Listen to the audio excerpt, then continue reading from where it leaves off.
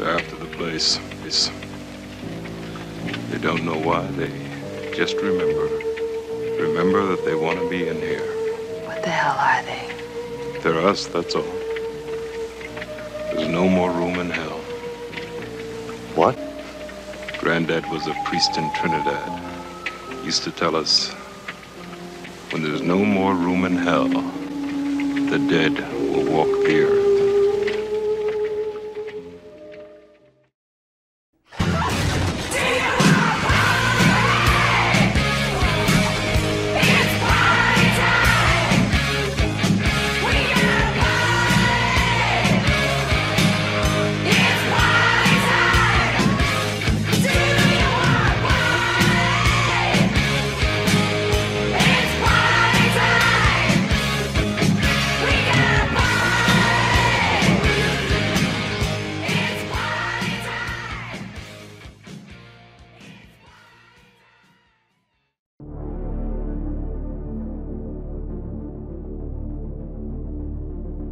Zombies have been a permanent fixture in horror since the 1930s and has continued to make its mark throughout the decades.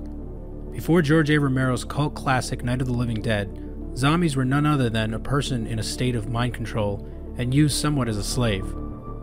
Like Bela Lugosi's White Zombie, when he uses voodoo magic to enslave a woman as his bride. But George A. Romero found the idea of a person suddenly turning into a mindless and soulless monster was really the biggest fear of all. Zombies, to me, were, those boys in the Caribbean who, do the wet work for Lugosi. And I thought I was creating a completely new monster. The neighbors suddenly turned into flesh eaters, ghouls, and that's what I called them, ghouls, in the film. And I thought they were completely new. Thus, the modern zombie was created. Since Romero's depiction of zombies and the mistake of leaving out the copyright logo in the original film, many filmmakers were able to use this new form of monsters to explore new themes. Zombies became a worldwide phenomenon, with films made from all over the world, and has continued to increase in popularity. But why has this form of horror continued to stay relevant for so long, when compared to other subgenres of horror? In the early 20s, we've seen the rise of Universal's classic horror icons like Dracula, Frankenstein, the Wolfman, the Mummy, and others. Then, in the 50s, the aliens and giant monsters ruled the industry. In the 60s, we began to see satanic and cult-like threats striking fear into the audiences. And finally, the dawn of the slasher films were born. But by the 70s, we saw George A. Romero's follow-up to his first zombie flick, Dawn of the Dead. In this film, he used the zombies as a metaphorical mirror held up as a reflection of how society has almost become zombie-like, as we are controlled by consumerism. Almost as if he's taken the zombie mythos full circle to its roots of mind control. It was a powerful critique on the state of humanity. Because of this film, it was here where filmmakers truly understood the versatility of the zombie genre. Zombies can be used as hyperboles to demonstrate a threat to humanity, such as the way they were used in Game of Thrones. In this film, we can draw comparisons to our current real-life problem of climate change and how we can't all seem to agree with how to handle it or if it's even real. Zombies have also been used to depict epidemics and a crumbling of an entire civilization. What happens if there is no more order left in the world?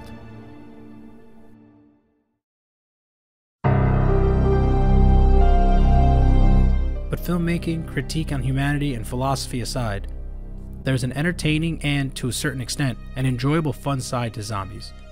The invasion of zombies in video games has been monumental, with countless games out there to immerse yourself into. In a sick and twisted way, zombies have become the perfect excuse for committing horrific acts of violence on beings that resemble humans, that resemble us. When going to war with another country, the enemy must first be dehumanized, and what better dehumanization than fighting a horde of zombies? It allows for us to tap into our most primal sides and unleash our aggression, all while feeling guilt-free. There's just so many ways zombies can be used to tell compelling, thought-provoking, and entertaining stories. And that's why zombies will continue to be a worldwide fascination. Zombies are a perfect reflection of our worst side of humanity.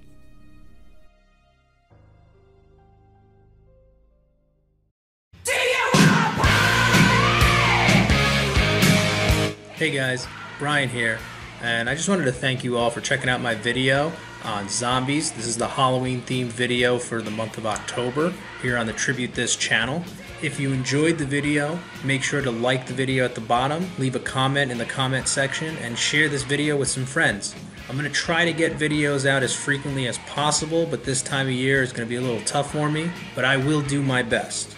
Once again guys, thank you for checking out this video, and I'll see you all next time on Tribute This.